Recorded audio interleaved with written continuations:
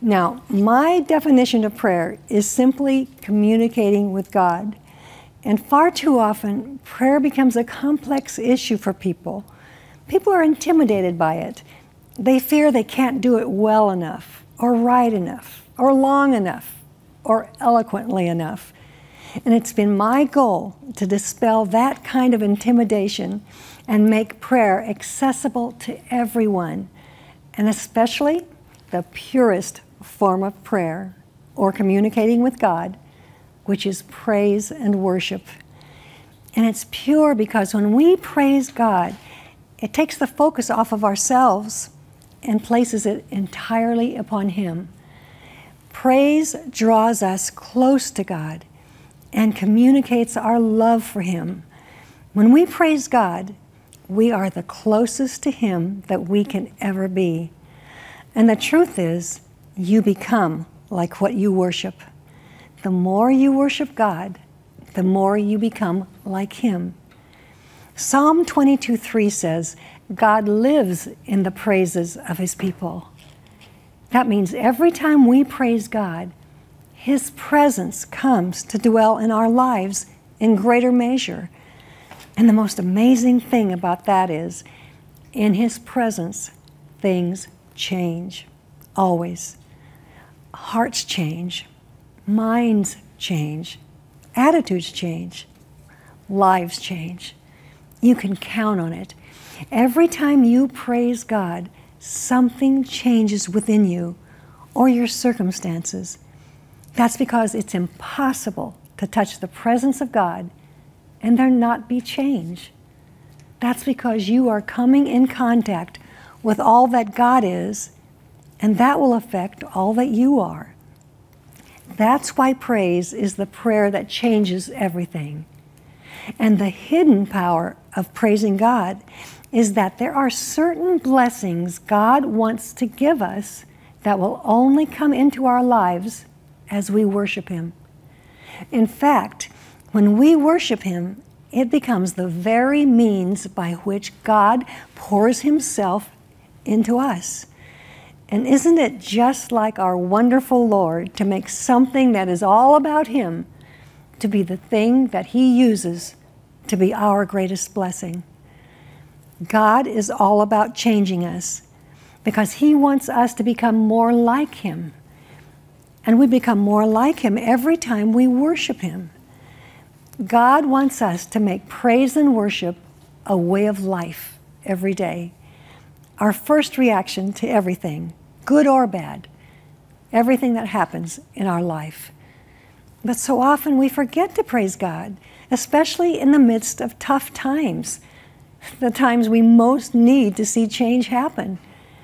The reason those thoughts can get a hold in our mind is because we have not made praising Him a way of life. The reason we don't praise Him is because we don't understand who He is, or who God really is, or we've forgotten, or we need to be reminded. In my book, The Prayer That Changes Everything, I talk about the things that are always true about God, no matter what is happening in our life.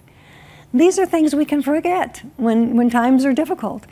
For example, God is a good God.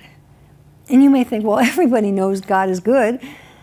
But the truth is, many of us just don't know it in our heads, but we just don't know it in our hearts. We know it up here, but not here. We don't know it in our hearts when bad things happen. In other words, if you really believe that God is good, then you're never going to doubt it no matter what is going on. And the way to truly believe that God is good is to praise Him for His goodness. The more you praise God for His goodness, the more you will see it manifested in your life. And that is the hidden power of praising God. And another thing we often forget about God is that He is all-powerful. When we feel weakest, if we praise Him as our almighty God, then we will see His power manifested in our lives. And one of the most wonderful things about God is that He shares Himself with us. He even shares His power. He gives us a way to do and to be things that we couldn't do and be on our own. God doesn't want us to live a life without power. He wants to empower us to live the life He has for us. In 2 Peter 1:3, it says that His divine power has given to us all things that pertain to life and godliness. It says that we have been given great and precious promises, that through these we may be partakers of His divine nature.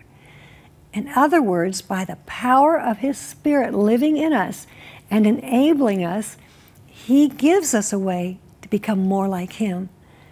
And the most exciting thing about God being all-powerful is that it means with God, all things are possible. Knowing that makes you want to worship God, the all-powerful God of the universe. In fact, the more you know about who God is, the more you are unable to keep yourself from worshiping Him. Whenever we express our love for God in praise and worship, we open up the channel through which His love pours into our hearts. Now you picture it like a giant funnel, you know, a giant funnel. A funnel is used when you need to pour something greater into something smaller. And God pours Himself into us. He pours as much of Himself as we can contain. Our praise and worship invites His presence to come into our lives in a powerful way. And in the process, it breaks down any strongholds of negative emotions that we have in our heart. And that is the hidden power of praising God. So when you find the enemy of your soul trying to harass you, when the enemy tells you you don't have what it takes, you're too weak, you can't do it, then praise God that He renews your strength like the eagles. That when you are weak, He is strong. That you can do all things through Christ who strengthens you. When things are going wrong in your life, praise God that He can make all things right. And when you're weary and you can't go on, praise God that He is your strength. And when you have great need, praise God that He's your provider. When you are fearful, praise God that He's your protector. And when bad things happen, praise God that He will bring good out of your situation. And when you feel overwhelmed by your circumstances, praise God that He is the God of the impossible. When you make worship your first reaction to the things that happen, it will transform you and your circumstances. You were created to worship God. When you worship God, He breaks the chains that imprison you. He lifts you above your circumstances and your limitations. He breathes life into the dead areas of your existence. He transforms you and redeems your situation. He fills your empty places. He liberates you from bondage. He takes away your fear and your doubt. He opens your heart so He can pour into you His power, His love, His joy. He changes your attitude from when it's discontent to peace. I love that about Him. 1 Thessalonians says in 5:18, it says, "In everything give thanks, for this is the will of God in Christ Jesus for you." Every time you praise God, you are doing His will.